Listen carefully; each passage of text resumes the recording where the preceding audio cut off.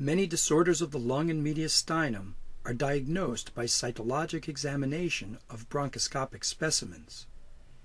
In this instructional video, we describe how slides are prepared on specimens obtained by conventional transbronchial needle aspiration and endobronchial ultrasound-guided tbna. First, the specimen is injected from the needle onto a smooth slide.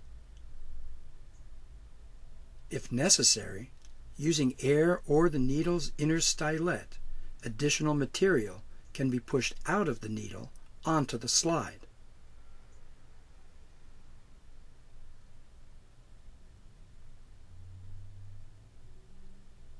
A frosted slide is then gently placed onto the one with the sample. Avoid pressing the slides together forcefully. Instead, the slides should be moved gently against each other in a single motion. Keep the slides parallel to each other. This way, a thin sample is homogeneously distributed on both slides. The two slides are then separated and processed, depending on staining procedures and diagnostic test requirements. In this video, both slides are immediately placed in fixative.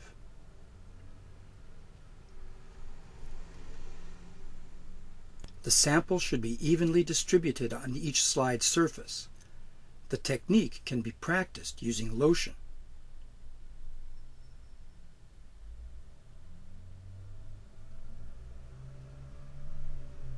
An alternative technique keeps the frosted slide parallel to the smooth slide as it glides gently on top of it. In this case, the width of the slide is kept perpendicular to the length of the smooth slide. Other smearing techniques may be helpful because aspirated material is not always liquid. In fact, aspirated material may be semi-solid, coagulated, or contain tissue fragments. For example, by pressing semi-solid material without smearing, two twin samples are obtained, which can subsequently be smeared and processed.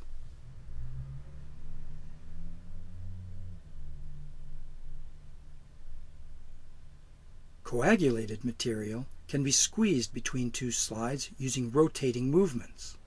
It can also be smeared by collecting the sample at the extremity of a slide and then pressing or stretching the specimen, using another slide placed at a 45-degree angle.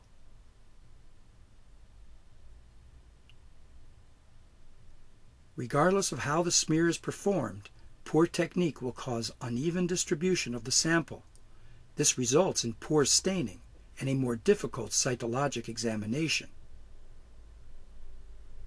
Air in the specimen can cause uneven smear distribution and scrape artifact. Thick smears occur when more than a small drop of aspirate is placed on a slide surface.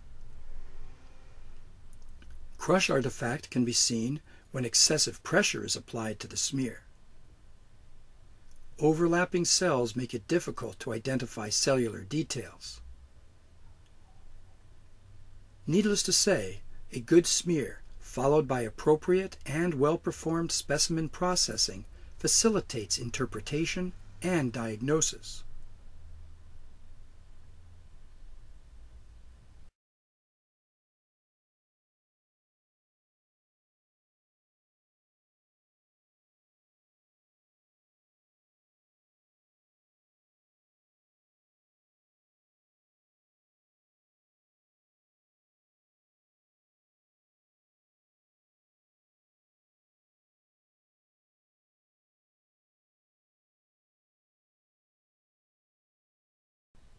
The purpose of this instructional video was to introduce viewers to several techniques of smear preparation.